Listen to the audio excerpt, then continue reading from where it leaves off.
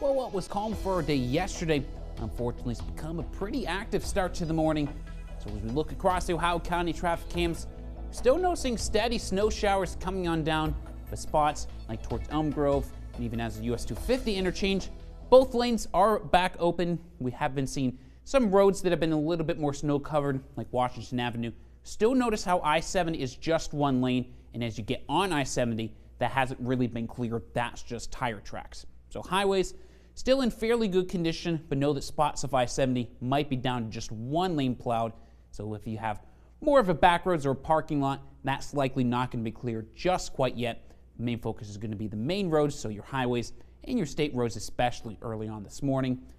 Because of the snowfall, we still have a winter weather advisory in effect for most of us until 10 a.m. tomorrow, and even a winter storm warning in effect for Tyler and Pleasants County until later on this evening and into tomorrow morning as well.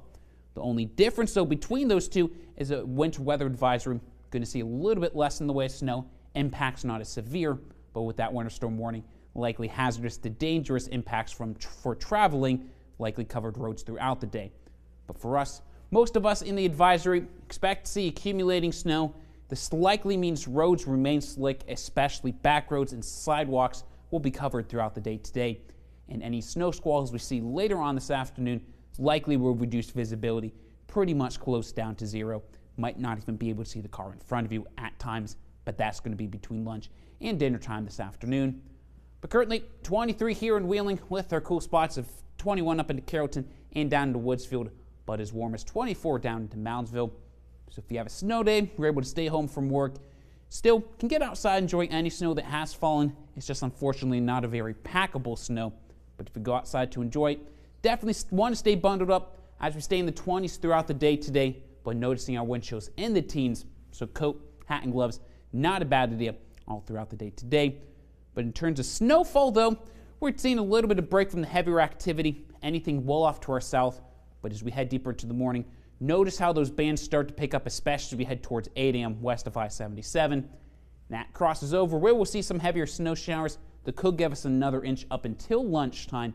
But once we head towards noon, the widespread activity itself moves on out and have the potential for a few snow squalls to set up, especially east of I-77. Just notice how narrow those bands are, so not everyone sees them, but anyone who does know that those are going to pack a punch. This could bring gusty winds, heavy snow rates of up to an inch within even 30 to 45 minutes, so expect reduced visibility down to zero and pretty slick roads if you see any of those snow squalls. But by 5 p.m., snow squalls move out. Just will have to deal with a few lake effect snow showers overnight tonight and into tomorrow as well. But anything once we get past sunset this evening, likely just going to give us really a dusting at most. But in terms of totals, most of us should expect about 3 to 4 inches. Spots like Coshocton and Zanesville might see just 2 to 3. And even like Moundsville down through Wetzel and Tyler County, good chance to see 4 to 6 inches, which is why there is that winter storm warning, since you could see a little bit more. So expect accumulating snow and expect roads to be slick throughout the day today, maybe even into the very early morning hours tomorrow. But once that goes by, we get rid of the snow and we see sunshine return Sunday with temperatures back into the mid-20s. 38, mostly sunny for our day on Monday before we see rain and the 40s return next week. So 40, afternoon rain showers for our day on Tuesday. 46, scattered showers likely for our day on Wednesday. Then 47 with a few spotty rain showers for our day on Thursday.